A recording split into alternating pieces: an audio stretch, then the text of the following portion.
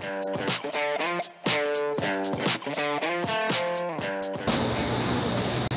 13 Principles of Asepsis is a basic knowledge that a nursing student should always remember when preparing for an operation and when working during an operation.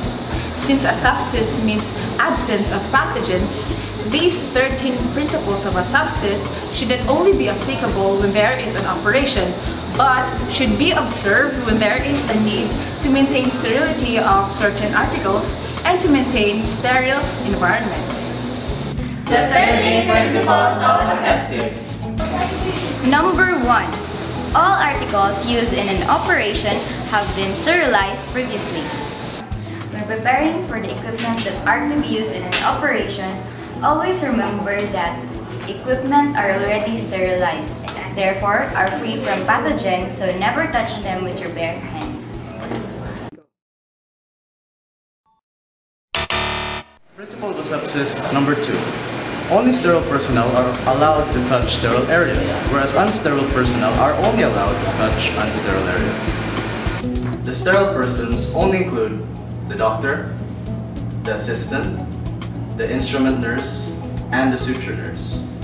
The unsterile persons include the anesthesiologist and the circulating nurse. Number 3. If in doubt about the sterility of anything, then consider it unsterile. For example, if you needed to use the hydrochloric acid and if you have seen it has already a different color, always remember that hydrochloric acid should always be colorless. And if you have seen it otherwise and a doubt about its sterility, then consider it unsterile. Number 4. Unsterile persons avoid reaching over a sterile area, while sterile persons avoid cleaning over a sterile area.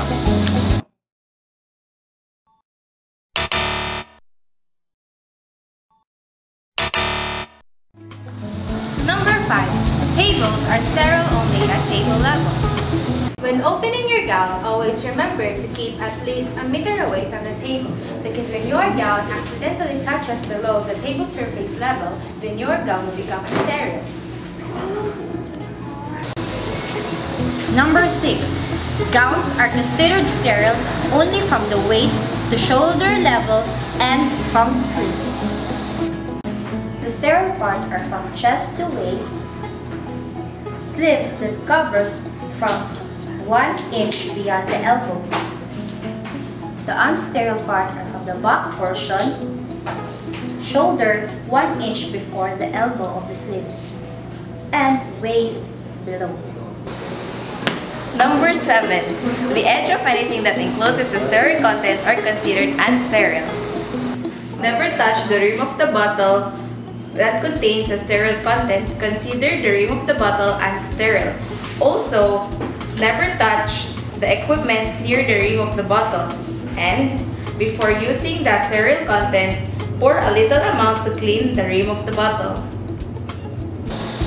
Lucky number 8.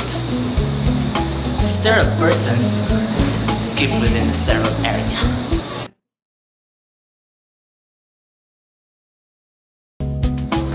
Number 9. Non-sterile person must keep away from the sterile area.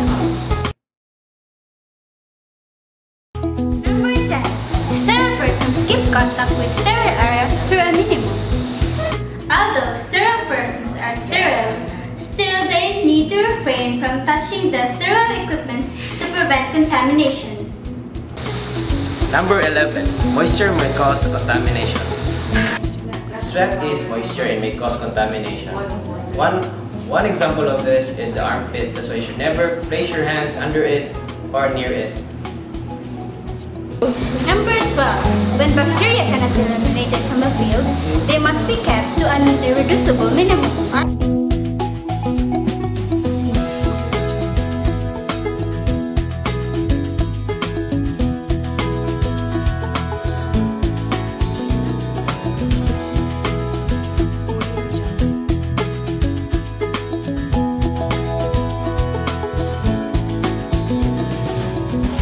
Last but not the least, number 13.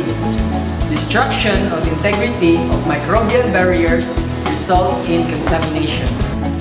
Your sterile gloves bag should never be folded to prevent crease, and to prevent it from being torn and exposed. In summary, know what is sterile. Know what is unsterile. Keep the two apart. Remedy the contamination immediately.